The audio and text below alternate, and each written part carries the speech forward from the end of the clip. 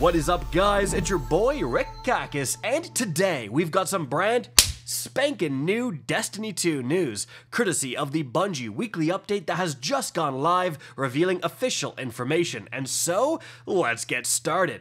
Now, first things first, what's been going on this week for Destiny 2? Well, on the Tuesday weekly reset, we had the launch of Act 2 of Episode 1 Echoes. So this was quite interesting because one of the things Bungie has sold us on as to why these are no longer seasons and they're now called episodes is that they have a different cadence. Whereas a season is maybe a bit more front-loaded, or it has a decent amount of content in the front and then sprinkled throughout the season, you maybe have some new stuff going live, but then you also kind of have like a big dead time near the end of the season. These episodes would be split into 3 different acts. Like, not all the seasonal weapons would launch at the very beginning of the season.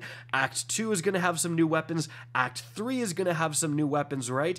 And so this was supposed to change things up. Well, now that Act 2 is actually here, we see that there are some new and interesting weapons. Certainly the one that is catching most people's attention is going to be the brand new Solar Rocket Sidearm. I did a video on that, and this thing is incredible. Rocket sidearms right now are very powerful, and this one, I mean, could get heal clip, incandescent, or several good rolls actually, and so this is absolutely like a really good addition to the meta and stuff like that. We also got the brand new exotic catalyst for the Red Death that improves an already incredible weapon. Again, did a video on that. Like, that thing is also insane. So we did get some interesting and decent injections of loot for sure, but I think a lot of people were maybe expecting a bit more. The delves don't feel that much different, and overall the sentiment is basically like, yeah, it's still seasons. In fact, one particular tweet on the subject from popular streamer Glad gained a lot of traction, with him saying, "I'll say what others won't. Destiny's new episodes are just renamed seasons. It's way too similar cadence and model. It's a marketing tactic to rename things to spark excitement in an exhausted game.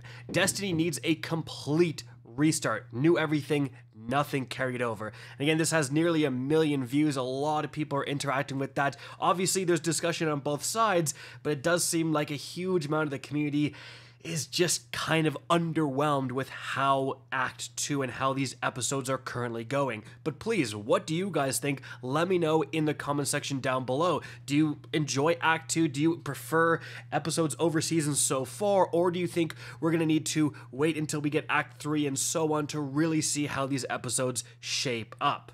But aside from that, something else that happened is that Fallen Saber is the current Grandmaster Nightfall. This is actually one of the easiest and most farmable Grandmasters in the entire game. So I did a video on that, again, linked up above. If you want some suggestions for some great loadouts, you can head in there and start going through that pretty darn fast, get some easy materials, as well as get the new wild style grenade launcher, which is arguably like one of the best grenade launchers now. It had its perks redone, so definitely check that out as well. But moving on from there, guys, let's get to the brand new information within the TWAB.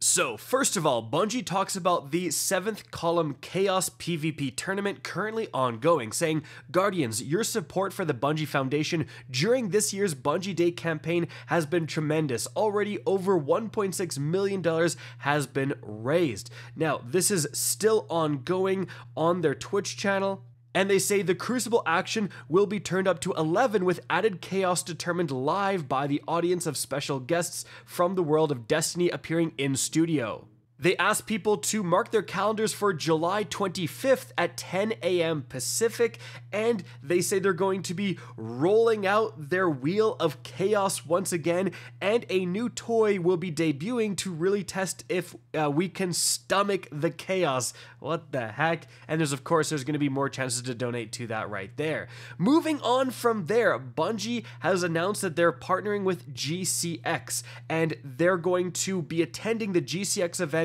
this year in Orlando, Florida on August 16th and 17th. DMG and Cosmo will be there, and they say GCX will be offered a shared dream emblem for anyone who donates $60 to St. Jude's Children's Research Hospital during the charity marathon that runs until July 19th. And you can have more information on how to donate within the TWAB, which of course is linked in the description of this video, guys. Moving on from there, they say that's not it. GCX will also be offered 2 playable Destiny 2 experiences that will test your PvP skills, along with a few thousand rewards to sweeten the deal. First up, any players at the event who volunteer to venture into the Crucible will be awarded this Gambit medallion, a long treasured keepsake from events past that hasn't been available in several years. They then say we'll harken back to a previous GCX event and give you a choice to make. You can cling to your newfound reward and hold it close forever, or risk it in the fiery crucible for something shinier. Attendees at the event can play again and drop their token in the bowl for a chance to win this very special crucible pin, and only if they emerge victorious. All right, pretty interesting. Moving on from there, there's also going to be the GCX 3v3 challenge presented by the Bungie Foundation. You can see the information to this,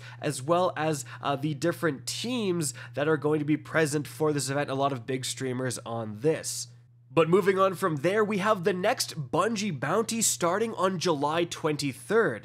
They say, what if you can't attend GCX? Well, we have another community-driven celebration planned, the Bungie bounty. You know the drill. We select a few creators from all over the planet and have them play in a specific time slot. Then those of you matching with them will have a chance to earn the very exclusive Aurora Clash emblem pictured right here. They go on to say, Bungie bounties are focused on ritual activities, Vanguard Ops, Crucible, or Gambit. If you help a creator complete a Vanguard Ops, you win the emblem. If you jump into PvP or Gambit to get the bounty, this could go one of 2 ways. First of all, you'll help the creators win the match if you are on their team, or you'll be part of the opposing team and defeat them to get that emblem. And they say we'll be watching closely, so be extra nice no matter what. They then say the Bungie bounty will be running for 3 weeks this time, so you'll have plenty of opportunities to match up and get that sweet emblem. And then Bungie provides graphics breaking down which creators are going to be playing on which days. So you can see week 1 is present right here. Then after that, we have week 2. And then finally, guys, we have week 3. And then they provide one big graphic overall just showcasing what's going on the 3 different weeks of this Bungie bounty program. Moving on from there, guys, they have something else interesting going on, saying show us your builds. With the brand new seasonal artifact mods, they say that you can tweet out your build and then tag it with hashtag build of the week. And they say if we can find it, we'll select your submission, and you can even get a very limited emblem as well. So that's pretty interesting. Now, after that, guys, the last thing we're going to be talking about here is something very interesting happening next week. So they say there's something going on with Master Raid challenges. Over the last few weeks, we've been investigating an issue where Master challenges in the Salvation's Edge raid were not being tracked upon completion by the Ignited Light Triumph. While we issued a fix on Tuesday this week to further prevent this issue, we were unable to retroactively credit players with previous completions. This has been one of the rougher bugs to come by, as the difficulty experienced in these encounters is grand and raid challenges are only available 1 at a time on a weekly schedule. So to make up for this, guys, starting July 23rd, which is next Tuesday, the upcoming Tuesday, all Master challenges will be active for 1 week until July 30th before maintenance time. This will provide an opportunity for all to earn their Turmoil Engine Sparrow, acquire their Iono class title, and earn some additional adept weapons along the way. So actually kind of a big deal if you're someone who is dabbling with Master Raid challenges. Like next week, all of them are available. That's a bunch of extra loot. That's a bunch of extra, triumphs and all that stuff available for just one single run, potentially. One run, you could get all of them done. So that is definitely something to know about.